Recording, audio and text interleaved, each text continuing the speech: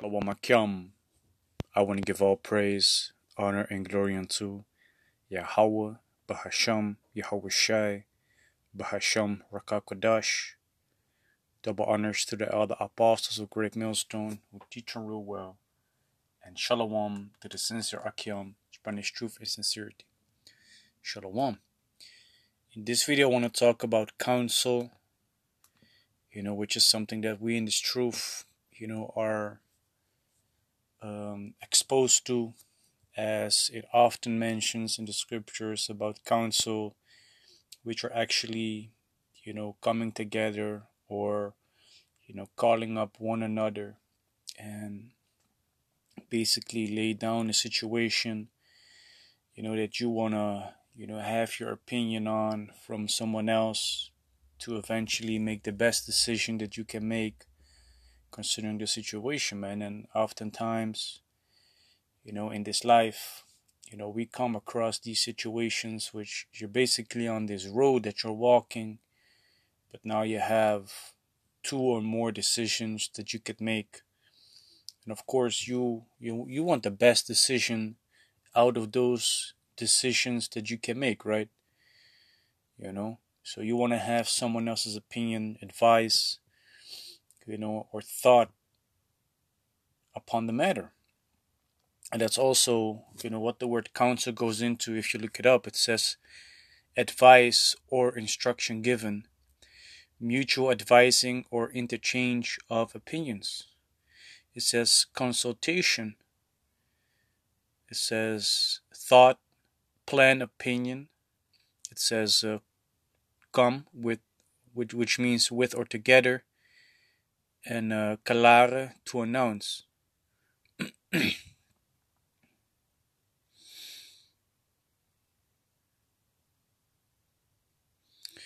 The verb of the word counsel says to give or offer advice, plan, opinion, to announce, summon, basically, similar. So even at the bottom, it shows you that it's a compound word consisting out of two words, which means con and kele, which that's the latter part, cell, counsel, consella actually. So it says together or with, and it says to shout. So basically talk together, having a conversation, with one another about a certain situation, And that's actually what I want to go into in this scripture, how that it is very important, to do such a thing with a man that is in the truth, man.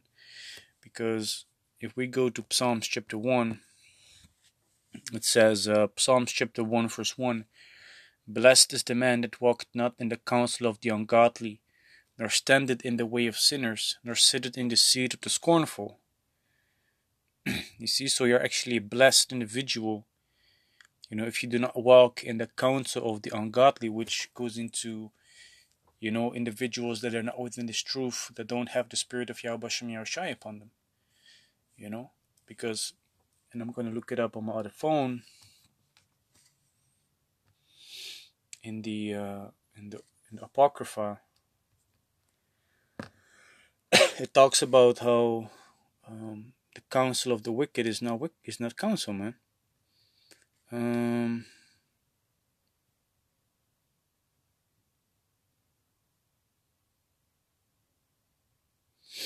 Yeah, so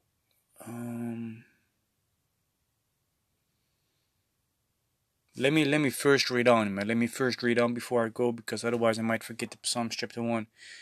Verse 2, "But his delight is in the law of the Most High, and in his law doth he meditate day and night," which, that goes back to think about the scriptures and to apply them, at the correct way, in the correct manner, to apply them in the correct situation. Verse 3, "And he shall be like a tree planted by the rivers of water, that bringeth forth his fruit in his season, his leaf also shall not wither, and whatsoever he doeth shall prosper." So if you meditate upon the law, statutes, commandments of Yahweh Shem Yahushai, upon the proverbs, the sayings, the dark sayings, the laws, and you apply them at the right time and in the right moment, you're going to be a very prosperous individual, because you're going to make the right decisions.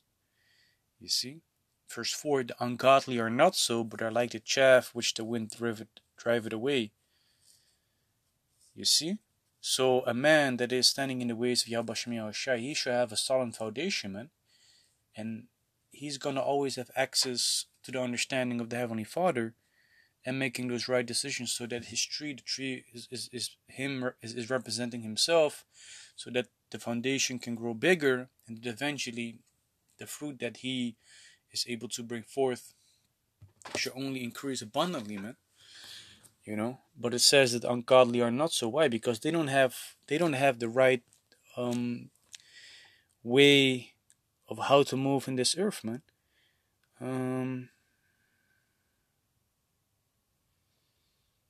This is Surah 19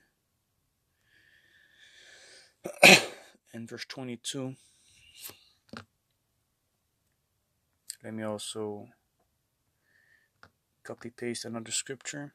But this is Surah chapter 19 verse 22. The knowledge of wickedness is not wisdom. So you might have individuals, that know a lot about, wicked shit and how to make money, man. Basically scheme, and they might be able to obtain certain riches, but those riches shall have no foundation, man. Because that type of way of how to make money is a slippery slope that they're actually treading upon, man. Proverbs chapter 1 even warns us, not to go into ways which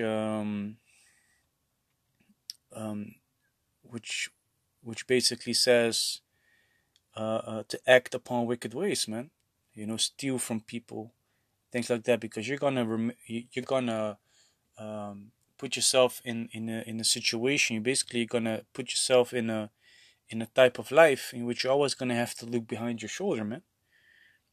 So it's not wisdom that you're actually dealing with, if you're dealing in wicked ways. Reading on, neither at any time the counsel of sinners prudence. So the counsel of sinners is not necessarily wisdom, man. A wise thing to do.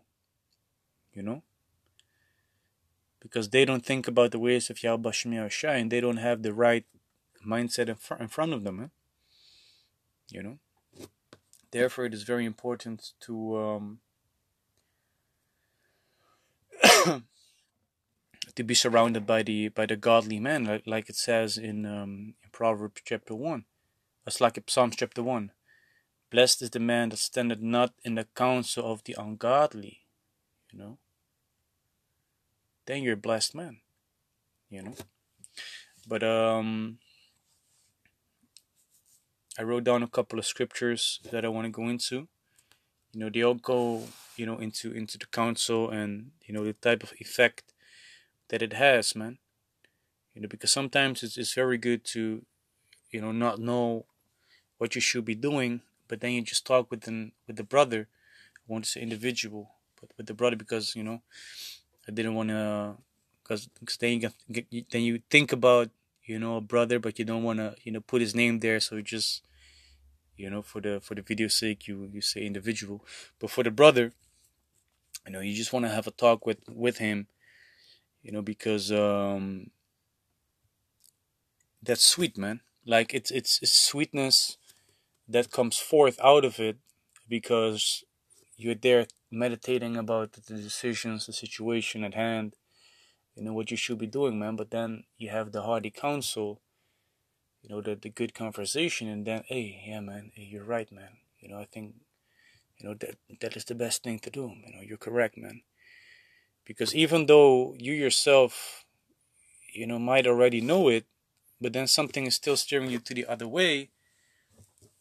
But then the brother is able to, through the conversation that y'all have, steer you back to, no, man, I think this is better for you, man. The way you talk about it, all the options that you gave, that might be the best thing. So,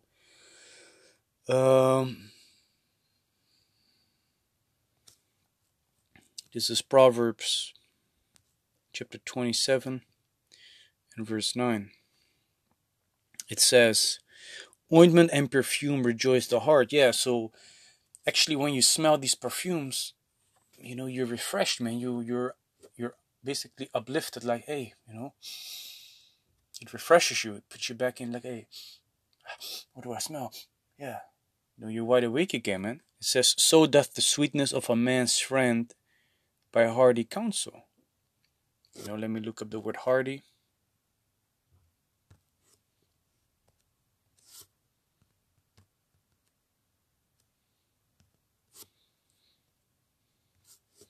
It says, courageous, spirited, zealous from the heart, loyal, faithful, sagacious, wise. Wise counsel.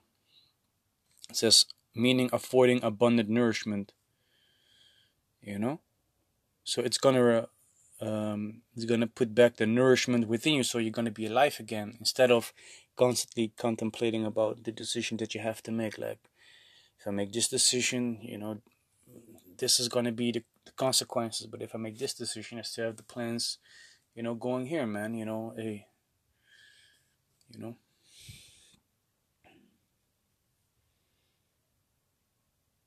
It also goes into loyal and faithful, man. That's why Scripture even says,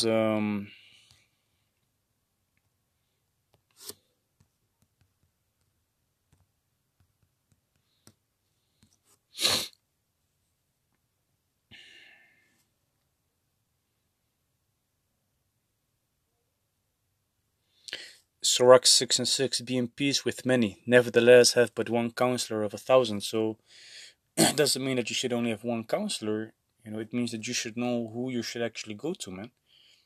For what type of advice. Let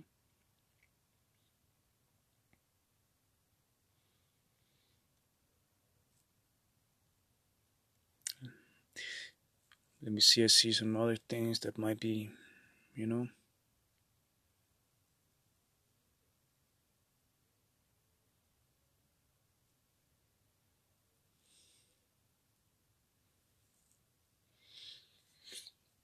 So yeah, Sirach 6:6, be in peace with many, nevertheless have but one counselor of 1,000. So having that conversation with the right individual, can steer you back in the right direction. That is actually what you want, man. You want to make those right decisions. Let me see, what else do I have?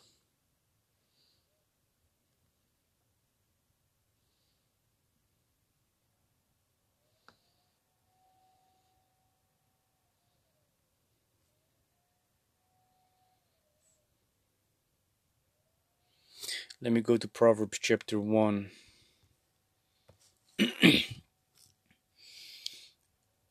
This is Proverbs 1:5. A wise man will hear, it will increase learning.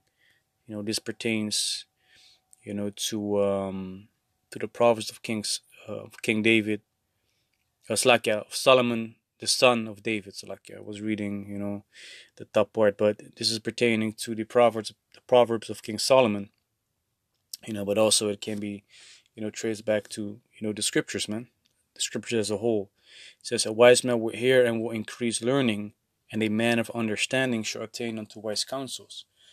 Which goes into listening to these counsels, listening to this conversation that you have when you ask questions, for instance, when you present a situation, when you open it all up, and everything is being looked at from these different angles, and eventually the right decision is being made, which, eventually you also agree onto, man. Should attain unto wise counsels, and eventually the point is you should also, eventually be persuaded in your own mind, man. That's also very important, to eventually also realize, why do you make the decision that you're making. If you're making a decision without you realizing why you're actually doing it, then you're never standing really behind, the decision that you make. That is very, very important, man. If you have to cut off, for instance, a woman because she's adulterous, but in your heart you wouldn't want to do it, but you're being advised to do it. You say, yeah, I'm going to do it, and you do it. without having the understanding why, you're supposed to cut her off, then you never stood behind it in the first place, man. You know, you should stand behind it as well. Understand, yeah, an adulterous woman, she's gonna do it again. She's not loyal. She's unfaithful. She can bring all kind of, filthiness with her, all kind of diseases, STDs. She's she basically she's a ball of stress, man. To say it like that. You should know and understand these things. You know, that's also what is going to be brought up in these councils, man. Why eventually the decision that is made, or the advice is given, why it is given. You see, a man of understanding attains unto counsels. He listens to it, and he also puts it into practice because it's eventually the right thing to do. This is Sirach chapter 22. I wrote them all down on my other phone in my notes. It says, "As timber girt and bound together in a building cannot be loosed with shaking, so the heart that is established by devised counsels shall not fear at no time." So, if eventually, um, like I said, you should also be persuaded in your own mind. You should stand behind the decision. Why? Because here it says, "As timber girt and bound together in a building cannot be loosed with shaking." So now you have something that is bound very good together. And when, for instance, an earthquake would come, or it would be stirred up, nothing is going to happen. So it says, "So the heart that established, the mind that established by advised counsel shall fear at no time." That individual will not be afraid of the situation that he is approaching, because he was being established by the sound counsel, of his brothers, man, which was inspired through the spirit and power of Yahweh Shem Yahushai. You see? And that is very important, man.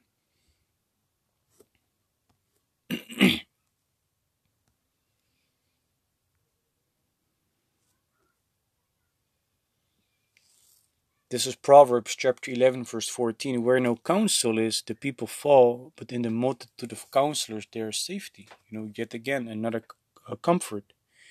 Where no counsel is, the people fall. So if you have not really thought about the situation, all the ins and outs, ups and downs, positive, negatives has been laid down, thoroughly went through by multiple people with multiple angles of insight,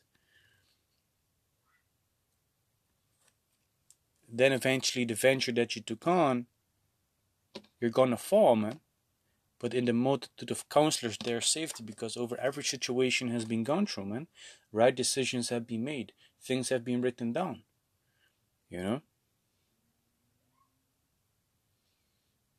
So it's very important, man, to have all them insights, and because oftentimes when you come with that, you're invested with emotions. You're going through it yourself. But if you have other outside lookers, and they're basically gonna play like the devil's advocate, man. But what about this? But what about that? What about this, that, third? They're gonna look at it from a different angle, and they come with these questions that might trigger you in the flesh, like, hey, but it's actually the right thing that is happening, man. Certain things are being brought out that need to be tackled.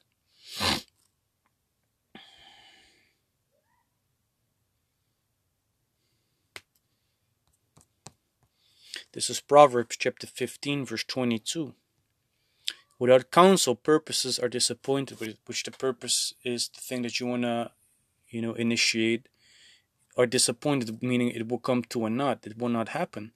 But in the multitude of counselors, they are established. But by having these people that you talk to, these things shall be made come to pass.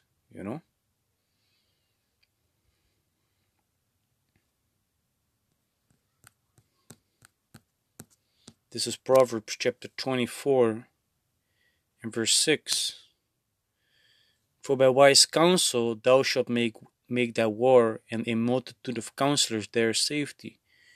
Yet again, the safety is being present, but it says, "For by wise counsel thou shalt make thy war." meaning you're going to initiate, and in this case it is a war, which is something that costs the life of many, if done wrong. you know by wise counsel thou shalt make that war, and a multitude of counselors there are saved. That's why all these kings back in the days had these generals, man, advising them on how to approach the battle, approach the war. And then the king would only have to give the okay sign, and then that plan would be initiated. It says, Proverbs chapter 24 verse 3, through wisdom is an house builded, and by understanding it is established. And if we now use this building as, for instance, a business, or an idea, these things can only be obtained with the wisdom, and understanding. But it needs to come from on high, man. A man that is inspired by Yahweh Shem Yashai, to really look at these situations diligently and to make the right decision.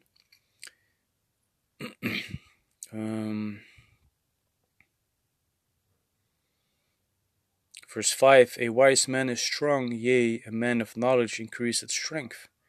Yeah, because he knows how to basically give the right advice, speak the right encouragement. Because you need to understand that the words that are being spoken can either uplift a man or bring him down. So a wise man is strong. Yeah, he knows what to say in the right moment, and he is able to strengthen, other individuals as well. And it doesn't necessarily mean that he is strong in the flesh, like physical strength, but he's strong in the mind. His strength is coming from mental fortitude and from the wisdom that he has. Why? Because he knows about the sayings of Yahweh Shem Yashai. He has experience. You see. So yeah, the things that we plan on doing, the things that we're initiating. You should always talk with one or two people, man. Men that have been in the field, or basically that are going through a situation like you are, or that have already been there. Just listen to what they have to say, and then also lay that down to the brothers, like, this is the experience that I have heard from someone else. What do you think about it? That's how these councils are established, man. That's how the right decisions are being made. If you wanna, I gave the example as well, in my previous video of today, how you might want to get your driver license because of you want to get a job or something that requires you to have a driver license. But hey, do you have the money yourself? Or is the company that you're willing to work for, are they willing to provide you, with the driver license? And if they do so, how long do you have to work there to basically pay it off, or do you have to pay it back if you decide to leave? All them things, man, needs to be loud and clear. So yeah, like scripture says, man, do nothing without advice. So with that, I want to give all praise, honor, and glory unto Yahweh, Bahasham, Yahweh Shai, Bahasham Rakakadash. Double honors to the elder apostles of Great Millstone who teach and rule well. And shalom to the sincere Akyam, who bend his truth and sincerity. Shalom.